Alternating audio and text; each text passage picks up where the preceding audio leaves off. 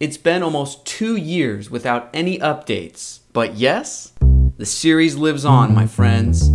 In this lesson, we are going to learn how to add custom options and content fields to our theme's Customize admin screen. It's hard to explain with words, so let's just jump right into a demo of the finished product that we will be building together. Alright, so down in the footer, I want you to pay attention to this new light gray box. It's a callout that links to the About page, but let's imagine that I want it to link to the Portfolio page instead, and use different text and a different image. But let's also imagine that this is my website, but I'm not a web developer. Someone else coded this site for me, and I just used the WordPress admin panel to manage the site. Well, all I would need to do to make those changes happen is jump over to the admin dashboard, and under the Appearance menu, click on Customize. Now in our previous lesson, we set up this standard colors section to allow for customizable colors. And now in this lesson, you'll notice that we have a brand new footer callout section.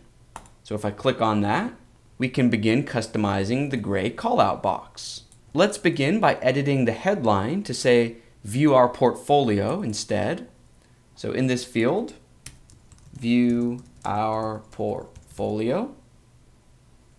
We can see that the live preview gets updated on the fly. We can also update the paragraph text. So let's delete this and say example portfolio text. There we have it. Next, let's swap out this image of the elephants for an image of a dog. So within this image field, let's just click on Change Image.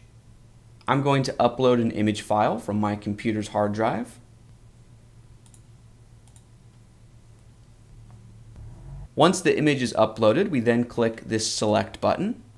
And now WordPress will even let us crop the image, and it will keep the perfect aspect ratio of height and width for us. That looks good. I'll click Crop Image. There we have it. And then finally, let's adjust this link field. This is where we define what page the visitor should be taken to when they click on this link or this link. So if we click on this field, we can choose from any of our pages in WordPress. Let's change this to Portfolio. And we can even test that link out within the live preview. So we can see that that took us to the Portfolio page. Perfect. So this looks good to me. I'm just going to click Save and Publish, and we're done. So if I jump back over to my other tab that's simply viewing the website and isn't in the admin panel, if I refresh, we see our latest changes have taken place. Alright, so now that we've seen an example of the finished product, let's learn how to code a theme to have an editable area like this. So behind the scenes, I just reset my theme files back to the way they were from our previous lesson, so you and I are now on the same page. So let's code together to add back in the custom footer callout box. Let's begin by adding static dummy HTML content and styling it with CSS. Then, once that's done, we can write PHP to actually make it dynamic. So let's jump into our text editors. Go ahead and open up your WordPress theme folder. And let's begin by hopping into the footer.php file. Right below this opening footer element, let's drop down to a new line. And let's create a new div. We could give it a class of anything, but let's call it footer callout. Be sure to close that div. And within this new div, let's create another div for the image. So let's give it a class of footer callout image. And let's create another div for the text content. So div, we'll give it a class of footer callout text. And within this new text div, let's add a heading level 2 element. And let's just say placeholder heading. And let's also add a paragraph element with a bit of dummy lorem ipsum content. Let's go ahead and save this file. And if we refresh in the browser, we can see that that content desperately needs a bit of CSS attention. It could use a bit of styling. So at this point, let's jump back into our text editor and open up the style.css file. And let's scroll down to the very bottom of the file. And let's create a new comment just to stay organized and say footer callout section. Let's begin by selecting the overall div. It had a class of footer callout. Let's go ahead and give it a background color of gray. So background color. Let's use the hexadecimal value of DDD. Let's see how that looks in the browser. I think we could use a bit of extra spacing here. So let's give ourselves a bit of padding. Let's say padding 20 pixels. And let's also use margin to push up on the top so that there's a vertical gap between this div and the content above it. So let's say margin 30 pixels on the top, and we don't need any on the other 3 directions. That looks better. Next, let's set up the 2-column layout. So we want to use a selector that targets the 2-column divs. So remember, the first one had a class of footer callout image. So let's float that to the left and give it a width of 30%. Let's select the other column. It had a class of footer callout text. Let's float it to the right and give it a width of 67%. And if both of these children divs are floated, we need to make sure that our parent div clears the floats. So back in our footer PHP with our HTML, on the main footer callout div, let's give it a secondary class of clearfix. Let's save this and also our CSS file. And if we check out the browser, we see a 2-column layout. So the image will take up this space once we add an image, and our text is here. Looks good. Let's fine-tune these font sizes just a bit. So let's create a new rule and target footer callout text H2. So let's say that the heading should have a font size of 1.7 rem. And let's also make sure that its bottom margin isn't too large. So let's say margin. We don't need any on the top or the right, but on the bottom, let's just say 0.35 rem. And we don't need any on the left. That looks better. Let's increase the size of the paragraph text a bit. So let's create a new rule that targets footer callout text, any paragraph elements. Let's say font size 0.9 rem. That's a bit easier to read. Now that's enough HTML and CSS for now. Let's change gears and begin writing the PHP to make this content pull dynamically from WordPress data. To do that, let's jump back into our text editor and hop into our functions.php file. Let's scroll down to the very bottom. And just to stay organized, let's add a comment that says add footer callout section to admin appearance customize screen. The first thing we want to do is create a new function. We can name the function anything we'd like, but it's a good idea to prefix the function name with our theme name. So that way the function doesn't conflict with any WordPress or plugin functions. So my theme name is Learning WordPress, so I'll begin with LWP for short, and then I'll include an underscore and say footer callout. Open up a pair of parentheses, and then a pair of curly brackets. And before we even write anything within the body of this function, let's first drop down to a new line and tell WordPress exactly when we want it to run this new function. So on our new line, let's say add action. This takes 2 arguments. The first is the WordPress action that we want to hook onto, and the second argument is the name of the function that we want to run at that particular moment. So for the first argument, we want to tack on to the customize register action hook. That's a built-in WordPress native name. And then the second argument is simply the function that we just created. So we just type out the name of the function. All right, now we are ready to begin actually writing our function. So let's ask ourselves, what's the first thing that we want to do here? Well, we want to add a new section to the customize screen. So for example, in the WordPress admin dashboard, if we go back to appearance customize, we can see that there are currently 5 sections, and we want to add another one for the footer callout. So back in our code, everything that we do is going to be tied to a WordPress native object named WP_customize. This is an object that the WordPress system ships with by default. and it contains a method that we can leverage named add section. We'll want to pass this two arguments. The first is the short name or variable name for the new section we want to create, and the second argument is an array with a few additional options. So first, let's provide a variable name for the new section. I will name it LWP footer callout section. All right, and then let's add a comma, and the second argument is an array. So let's open up an array, and in between the array's parentheses, let's drop down to a new line just to stay organized. And within this array, the only property we need to set is the title property. This is the name of the section that will visually display in the admin panel. So let's just call it footer callout, and that's all we need to create a section. But we don't want the section to be empty. We want there to be a field for the headline, another field for the paragraph text, another field for the image, so on and so forth. Now, in terms of our code, for each field that we want to create, we'll need two things, a setting and a control. Think of those two things as a pair.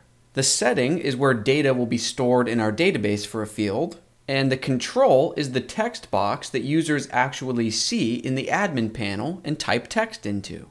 So for example, let's begin by creating a setting and control pair for this headline. So in our code, let's drop down to a new line. Let's begin with the WP customize object once again. And this time we want to leverage a method that it contains named add setting. We will also want to pass this method two arguments. The first argument is the variable name that we want to create for this setting. Let's just call it LWP footer callout headline. And the second argument is an array with a few additional options. Within the parentheses for the array, let's drop down to a new line to stay organized. And within this array, we can provide a few properties. So if we want, we can provide a default value.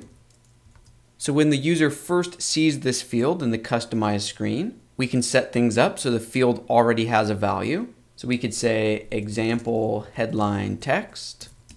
All right, that's all we need for the headline setting. Now let's create the headline control.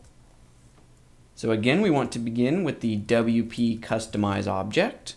And this time we want to leverage a method that it has named add control. The code for creating a control is a bit different. So in this case, we want to create a new instance or a new object that is based on the WP customize control class. So open up a pair of parentheses, and this constructor function takes three arguments. The first argument is simply the WP customize object. The second argument is the variable name that we want to give this control. So I will name it LWP footer callout headline control. And the third argument is an array with a few additional options. So let's create an array, open up a new pair of parentheses. In between that new pair of parentheses, let's drop down to a new line to stay organized. And within the array, the first property that we want to create is named label. So this is the text that will label the headline field. So we want it to say headline. The next property we want to set is named section. Obviously, we want this control to live within the section that we just created a few minutes ago. So we will reference that section variable name. So down here, we just type in LWP footer callout section. Let me scroll down a bit so we can see what we're doing. And then we want to add a comma and add a third property named settings. And this is where we tell WordPress that the value that the user enters into this field or this control should be saved into this setting in the database. So for the setting property, we just set it to equal LWP footer callout headline, because that's the name of the setting that we created just a moment ago. All right, now before we save this file and test what we have so far, if we are going to use the WP customize object, we need to make sure that we can actually access it from within our function.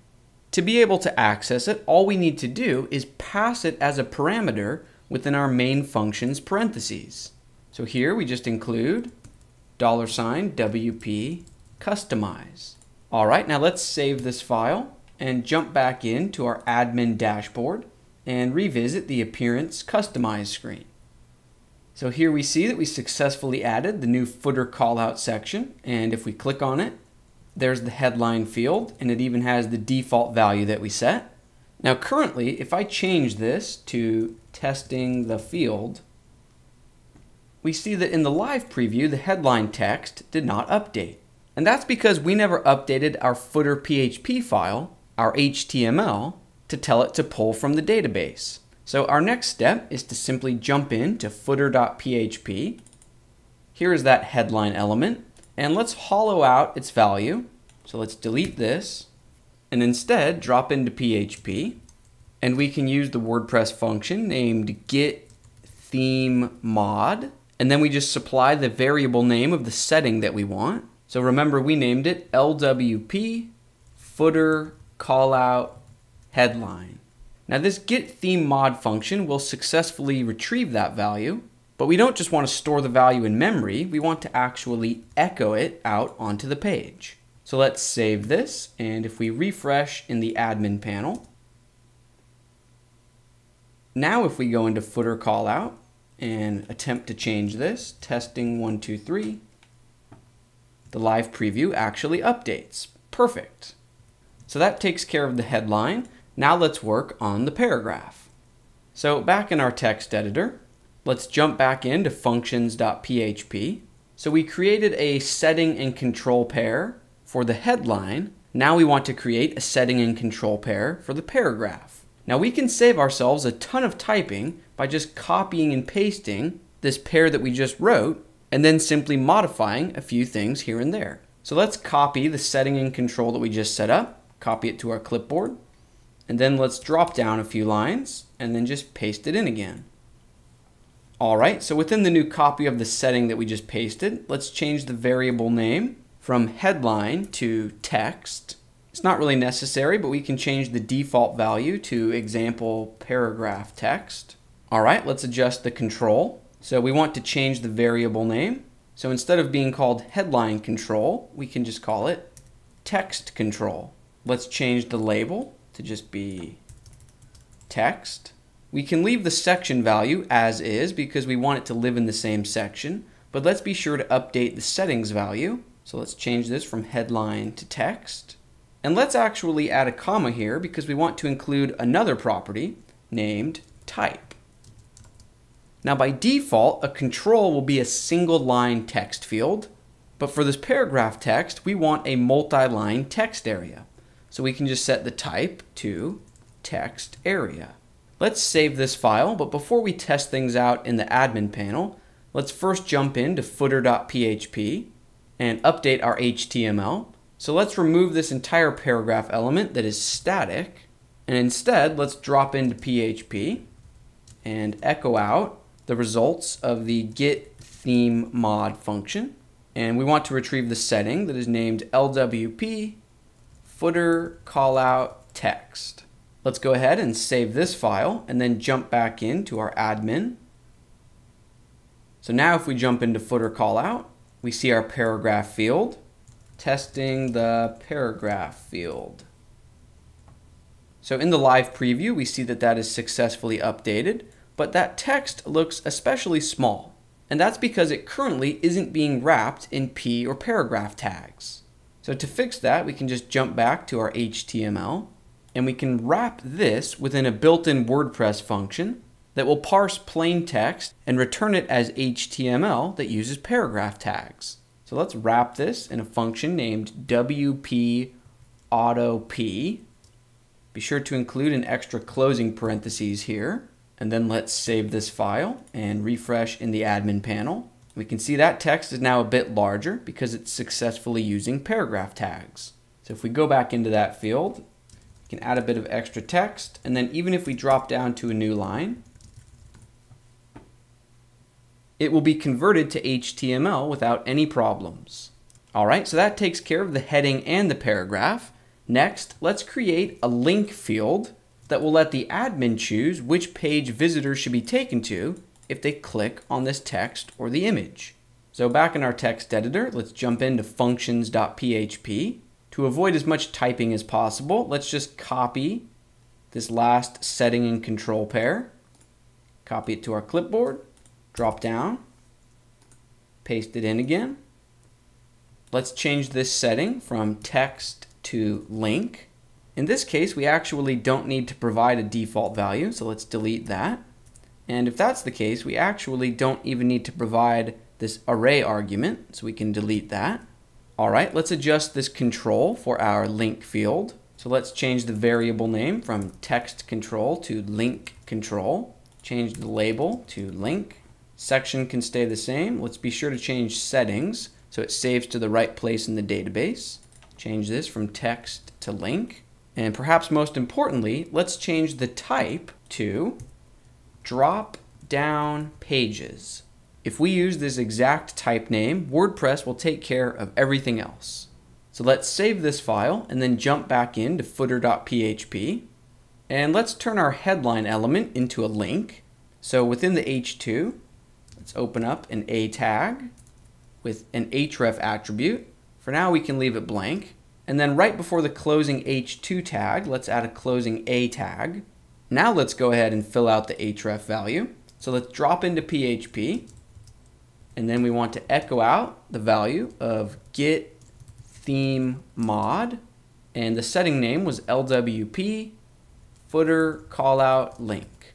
Let's go ahead and save this file and then refresh our admin panel to test it out. So if we go back into footer callout, here's the new link field, and we can choose between any of our WordPress page entries. Just to test things out, let's set it to the Contact Us page. And let's click on this link just to test it out. We see no content found, so it looks like something isn't working quite right. If we hover over this link, if you look in the bottom left corner of my browser, you can see the status bar that tells us where this link is pointing to. And we can see that it's really just returning a value of 6. And that's because the post or page ID of the Contact Us page is the number 6. So all we need to do to convert that ID number into a usable link is go back into our code and wrap this get theme mod function in another function named get permalink. And be sure to include the extra closing parentheses here. Let's go ahead and save this file and refresh in the admin. And now if we click on the link, it successfully takes us to the page that we specified, the Contact Us page. Next, let's work on adding a field so users can upload an image. So back in the text editor, let's jump into the functions.php file. Let's copy and paste the last setting and control pair so we don't have to type it all out again. So copy, drop down a few lines, and paste it in again. Let's change this copy from link to image. Let's change the control variable name from link to image. Update the label. Section can stay the same. Be sure to update the settings from link to image. And we want this to be an image upload field, not a drop-down pages field. So let's delete this line entirely. And WordPress actually has a dedicated class for creating image upload controls. So instead of using this generic WP customize control class, let's delete that and replace it with WP customize cropped image control. And this class will even let us specify an exact width and height aspect ratio for the image. So it will force admin users to crop the image to meet the ratio we set. So for example, we can say width 750 and height 500. Obviously, you could set any width and height aspect ratio you want. This is just an example, but let's save this file and refresh the admin panel. Here we can see the new image field. Let's select an image. I'll upload a new image from my computer. I'll use this photo of the beach. Once I select the photo, WordPress will ask me to crop it to match the aspect ratio. That looks good. Now we just need to update our footer template to actually output that image source. So back in our text editor, let's jump into footer.php. Remember, we set up this empty div column for the image. So within that div, Let's create an image element. Let's fill out the source attribute. To do that, we'll drop into PHP. And we want to echo out the result of get theme mod. The name of the image setting is LWP footer callout image. Now on its own, this function will return a numerical ID value for the image or media object that we just uploaded. But in this case, for the image source attribute, we don't want an ID number. We want the actual URL to the JPEG file. So what we can do is wrap this function within another function named WP get attachment URL. Be sure to add the extra closing parentheses here. Let's save this file and refresh the admin panel. And there's the image. And finally, before we bring this lesson to a close, what if the admin user decides that they don't want to display this footer box at all? So to address that, let's create one final field that asks the user, do you want to display this section? And then they can choose between values of yes or no. So to set that up, back in our text editor, let's jump into functions.php and let's scroll up to the top of the section that we've been working on in this lesson. So here's the comment that we added to stay organized, and here is our main overall function. Just below that, here's our first pair of a setting and a control. Let's go ahead and copy and paste this setting and control pair, and then let's add a few new lines above that pair and paste our clipboard in. Let's update the setting name from headline to, let's just call it display. It controls whether the user wants to display the section or not. Let's set the default value to no. Next, let's update the control variable name from headline to display. Let's also update the label to display this section, question mark. Section can stay the same. Let's update settings from headline to display. And most importantly, let's add another property that tells this control what type it should be. So type equals a select element, a drop down. And then we want to add another property that lists the available choices. So let's create an array of choices. The first option is no, which will have a value of no.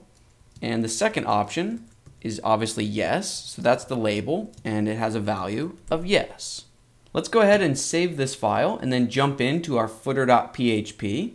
And we only want to display this footer callout content if the user answers yes to that display field question. So let's just wrap this entire bit of content in a PHP if statement.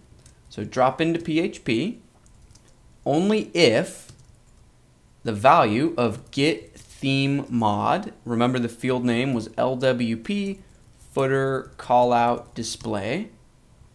So only if the value of that equals yes do we want to display any of this markup. So let's add an opening curly bracket here. And then this is where the content ends. So on this line, let's drop into PHP again and close out that curly bracket, and that will do the trick. So let's save this and refresh in the admin panel. Here is the new field. So by default, it's set to no, and we no longer see the footer box. But as soon as we set this to yes, we see that the footer box is displayed once again. Perfect.